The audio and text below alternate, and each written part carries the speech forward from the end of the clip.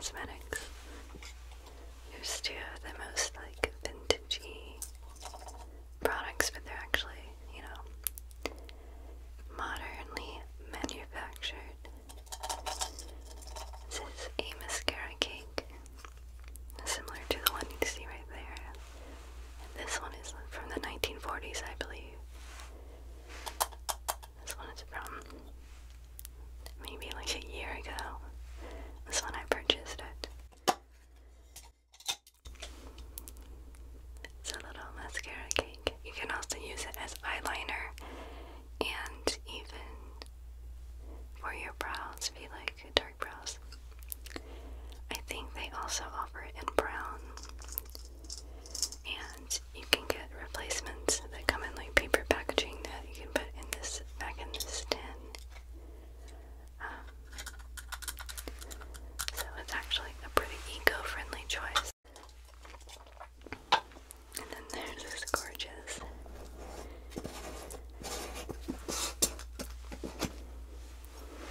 rouge.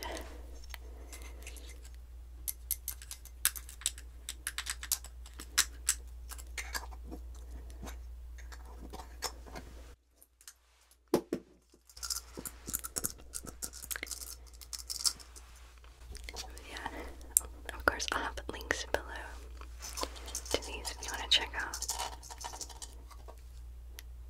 these products that you can use today. But these are some vintage, all of them have never been used. They have some imperfections from age and storage and just, you know, life, but they've never actually been like used. So there's full product inside these, and I believe the makeup in this little array spans from about 1940 to maybe the 1960s, but I'm not sure. I think the 1960s. I did a lot of research, not as much research as I would like, but it's kind of like a lifelong process to learn about this stuff and learn about history, but I did as much as I could in a reasonable amount of time so I could share this video with you guys.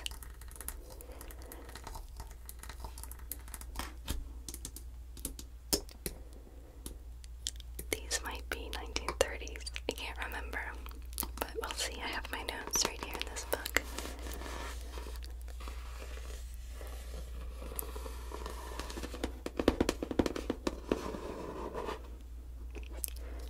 I'm not going to show you my notes because they are not very satisfying to look at. They're a little chaotic.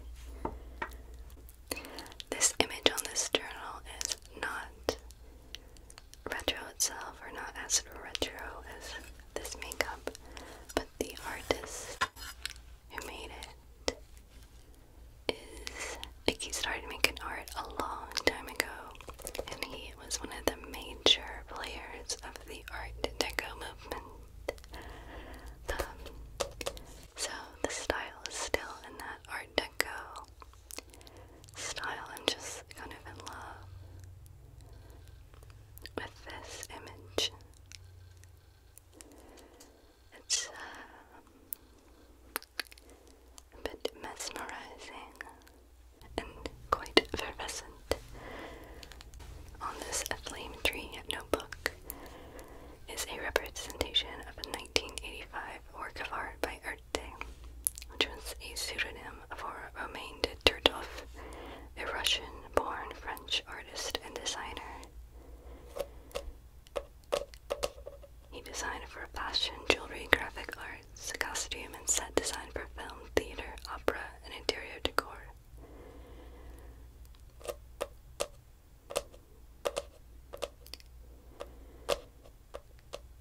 He was so prolific during his time.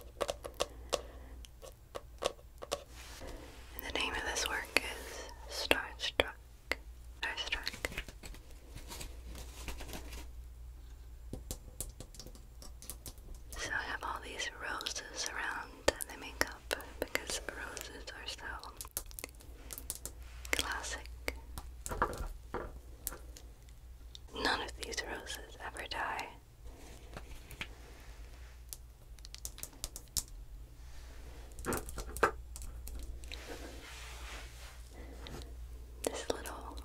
is vintage in itself. I have no idea who made it or when it came out, but I got it in an antique store a while ago. So, the first things we're gonna look at are these rouges from Coty. It's the same Coty that still makes Airspun loose face powder with the same formula that you can get at drugstores today.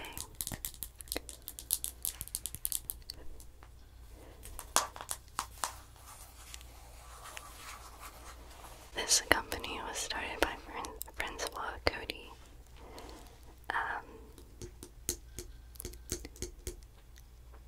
In 1904. I actually talked about this company a bit more in my Walmart haul video because I actually bought this at Walmart and I did a little research about it at the time, but I don't think I took notes, or if I did, I can't find them. So if you want to learn more about what I learned about Coty, then watch that video. So I think, from what I could find, I think these are from 1940s. I tried to get the general decade of these products. I'm pretty sure these were 40s products, but let me know if you know something different or if you recognize these. We have two with this red top, and a third with a different pattern design in the metal, and no red top. A really intricate design at the top. This one is the shade medium. They all say Sub Dim Airspun Rouge Coty New York right there. Airspun is like the process that Coty developed. It was really innovative. But sub-dub, what does that mean? All three of these have sub-dub on them in there. When you look up these little compacts, you see that term sub-dub. But I couldn't find anyone who was talking about these compacts that actually explained what sub-dub meant. So I just googled it, and I don't know if what I found applies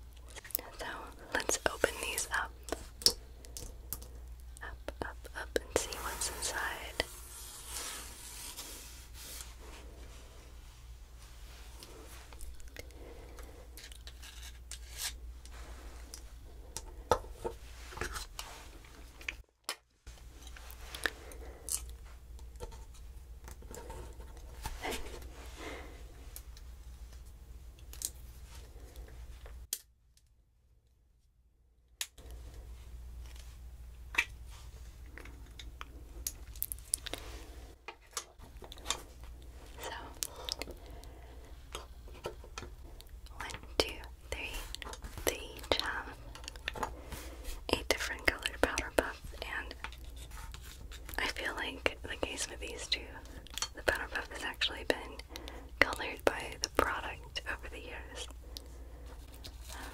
Look at that little puff. Oh my gosh. They're so darling.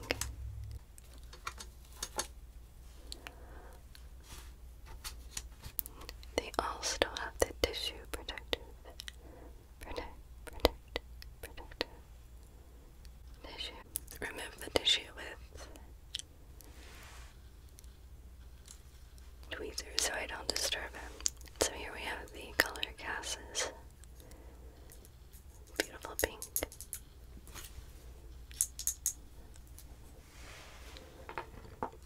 Medium.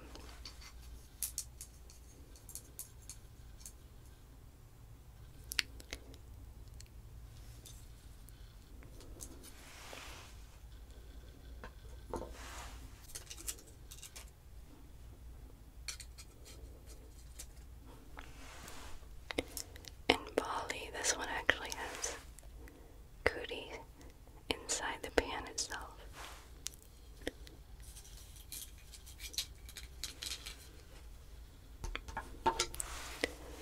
So, how beautiful are those?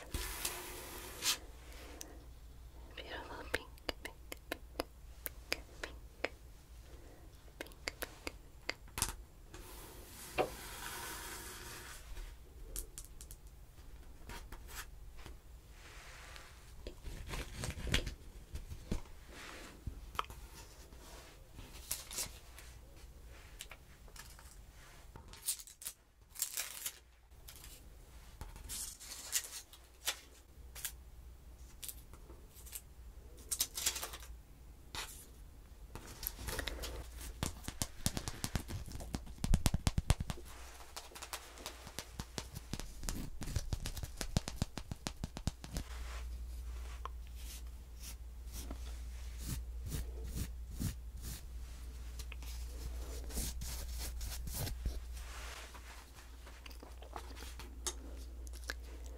Cootie.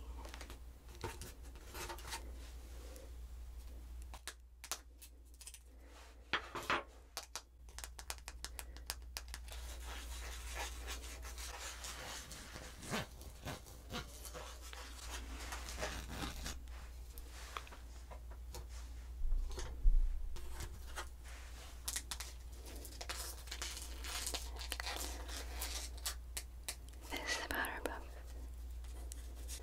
is more stiff than the other two.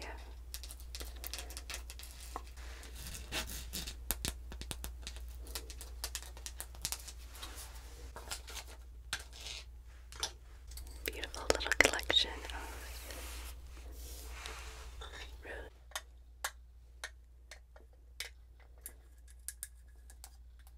Next, we're taking a look at the Rimmel Cosmetique Superior Eyelash Beautifier. It's a bit faded right here. Some sort of damage that happened on the box. It's like a cardboard box, black with gold lettering and a gold star border. I really like the gold star border. It's a nice touch, I think. It comes with a little information card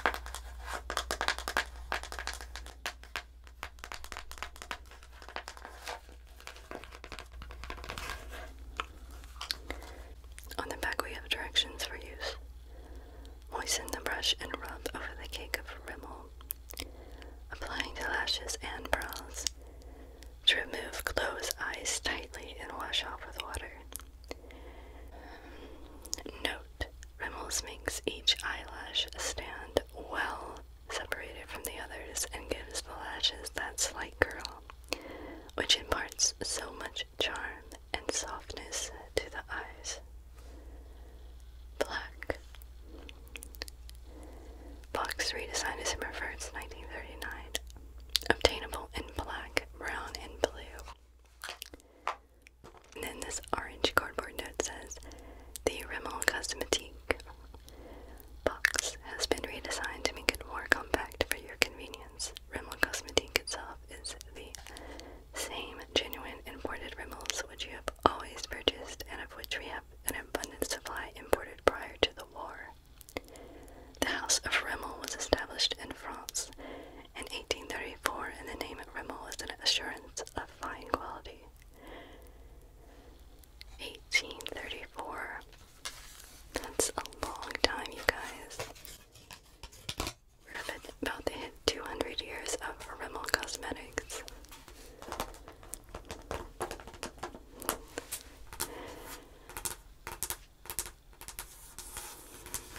So much like Cody,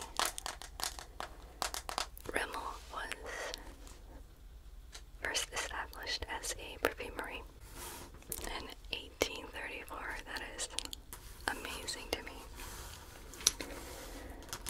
It's established by Eugene Rimmel.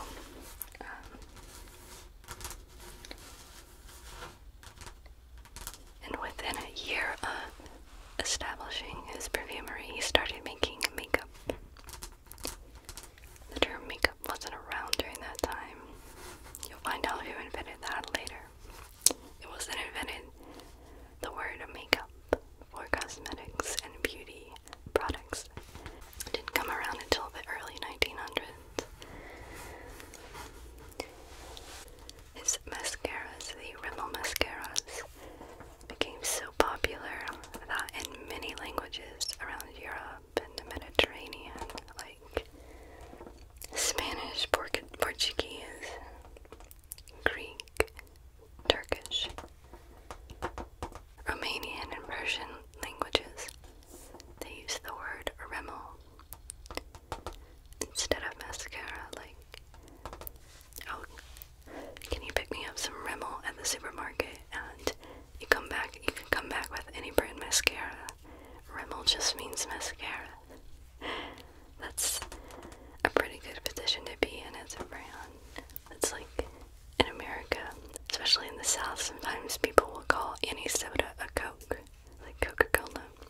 Or like in England, I've heard British people say they're gonna Hoover their house. They mean vacuum, but they're using the brand name Hoover to mean vacuum. So it's the same. The same goes for Rimmel in many languages.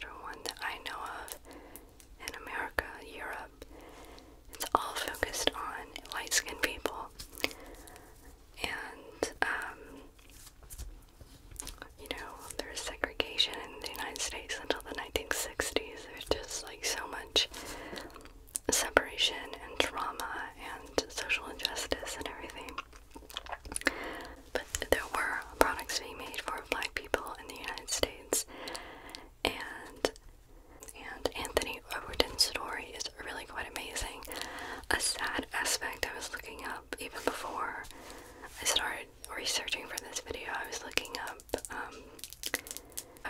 black-owned makeup businesses in the US, the history of it. And I found that almost all the complexion makeup, you know, face powders and foundation type thing that was made for and marketed to black people and people with darker skin tones was marketed to make your skin lighter. And I find that so heartbreaking. You see that, I mean, the beauty industry, there's so much about it that is about changing your appearance and making you feel insecure. But yeah, there's so much about beauty marketing that's trying to make you feel unsteady in yourself and in your appearance, and like, well, let's try to fix you. And I don't like that aspect of it at all. I like having fun, expressing yourself. Let's talk about Anthony Overton.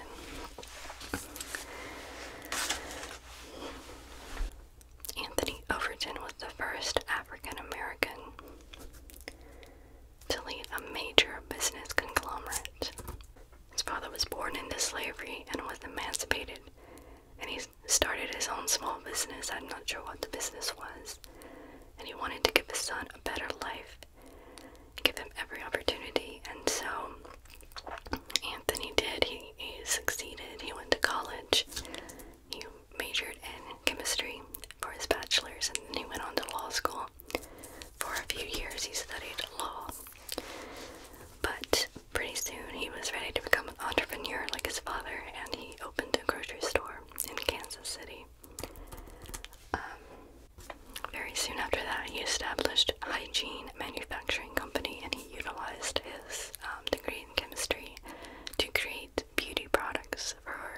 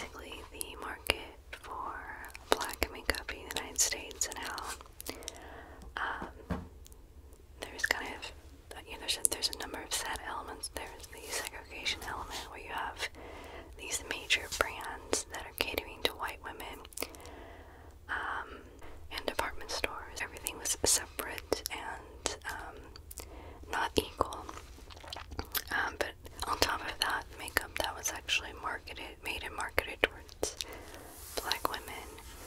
A lot of times it had this layer of selling skin lightening products. And that's bad on multiple levels. It's bad on a societal level.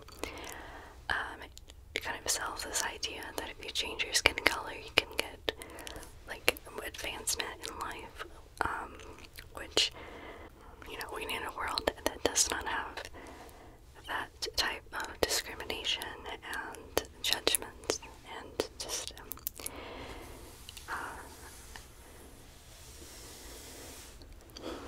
we need to be free to be ourselves. But these products not only sold that psychologically and socially damaging idea that you need to whiten your skin, there was, and there's actually like backlash too about that idea. Like people who would actually use skin whitening products would be made fun of. It's one of those double-edged sword type of things. But those products often had very toxic ingredients in them, dangerous levels of lead and mercury, and can cause severe issues.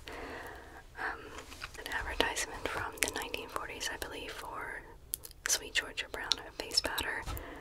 I don't know about the ingredients in this. I think they did have whitening cream, which has those chemicals.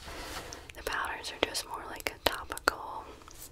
Like if you put bronze, it makes your skin look darker. The lightening will just be a light powder. But it does send that message. And lighter appearance in 10 seconds. Is your complexion dark and sallow? Like that's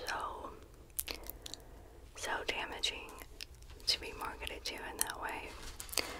But I showed an advertisement that I think is a couple of decades later than this, in the 1960s, where things were starting to change in a big way in the US. And when I saw this advertisement, I was also looking at ones like this. I may have misinterpreted this advertisement. And this brand, so I thought that this advertisement was advertising to turn her skin lighter, and one of the major reasons why I thought that was that this compact right here is very light. It looks like the color of this side. I didn't really show that in the video. And then I saw the focus on the brunette tone complexion, which is a bit odd. It's not how we really refer to skin tones in the United States anymore. We definitely use reserve brunette for hair colors, but it does promise to match your skin tone, not lighten it. And a comment pointed out that I misinterpreted this because she has the brush on this side of the face. Now, I looked into the company itself, and I didn't see any other evidence that they sold skin lightening products. They seem to sell products that match your skin and that truly embrace darker skin tones. I believe they're still selling products today. So that's the major thing I want to apologize, is misrepresenting this company, because I didn't see anything problematic that they were doing. There was even an advertisement that looks like it's from this same issue with this side of her face, like the full face is this side of her face advertising a product. So I think I just got it wrong, and I wanted to address that.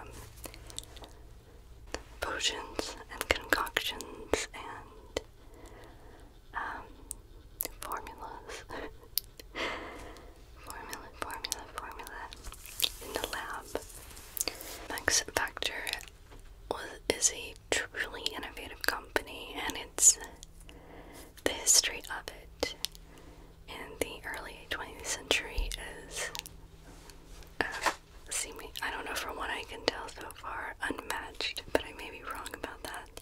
It was just super innovative. I think one of the main reasons they were so innovative was because they worked very closely with the brand new and often changing film industry. There were different needs for black and white film, and then when they came out with color film, it was all done with a process called Technicolor. And the old makeup they used for black and white did not look good with the Technicolor. So Max Factor stepped into his lab, mixed some things up, and he came out with this product. Pancake makeup. This is a pretty pristine specimen. It has some like little dots that's just from aging when it's never been used.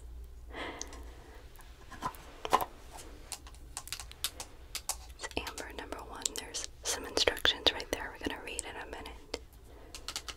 But pancake makeup can be described as the first commercially available foundation.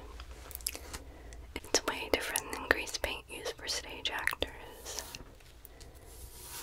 which was basically painted on. This is activated by a sponge.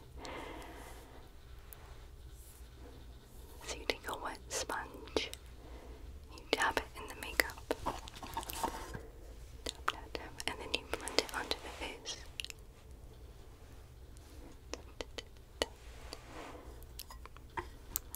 So that was kind of the birth of foundation as we know it. I used to think pancake makeup was called that way because it was like caked on. And then I saw what the product looked like and then I thought maybe it's called pancake because it looks like a pancake. But no, neither one of those is why it's called pancake. I mean, it is a cake rather than a liquid or like a paint. But pan is short for panochromic, which was the previous product in their line that did not look good in Technicolor. But instead of being caked on, this actually went on a thin application. It was known for being translucent and letting your skin, your real skin, shine through, which was new in the age of face makeup. It's lanolin rich. It was advertised as guaranteed not to dry out your skin. So this makeup, which is a mix of an oil, a humectant, and an emulsifier, was developed in the 1930s and was released, I believe, in 1938 and became the standard for all Technicolor films. I think Max died soon after that. His son, Frank, saw the potential to market this to regular women, but in order to do that, they needed to expand the shade line, so that line was available in 1945, and the rest is history. Here's Alana Turner advertising pancake makeup. You can see the copy up here says glamour for you too.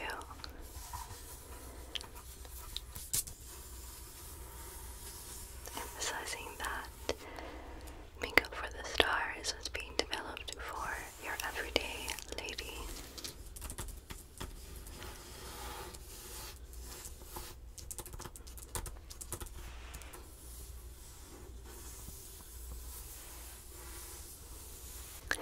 She's doing a little gender bending here with the three-piece suit. Yellow tie.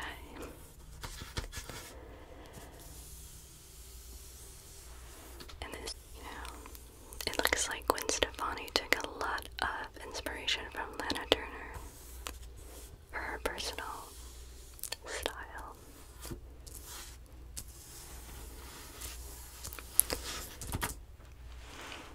This right here is a Max Factor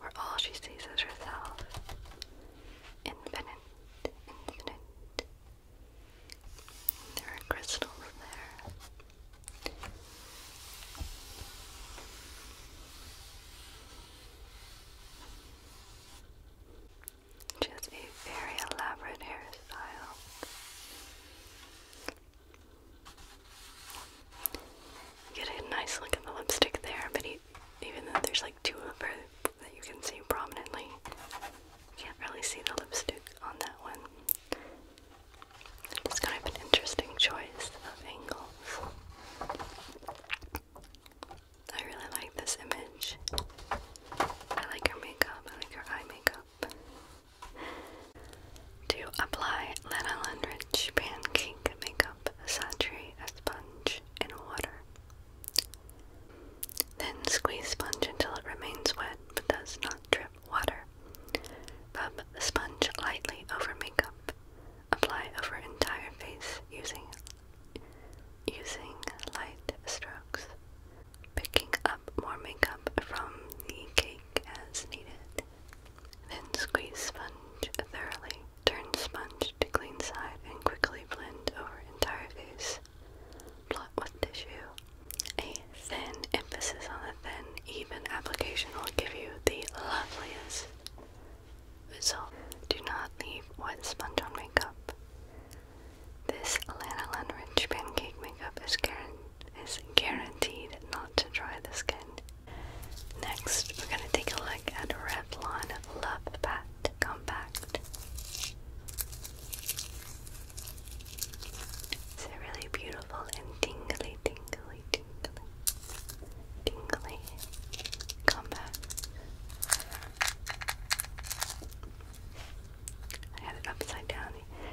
I have the R right here. You can see the R right there.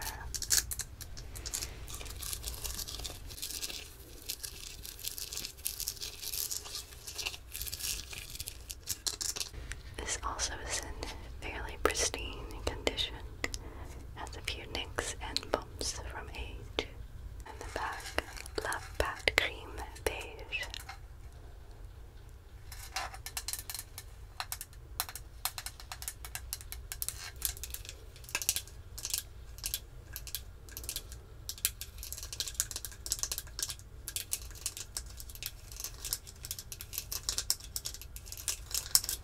Love Pat was first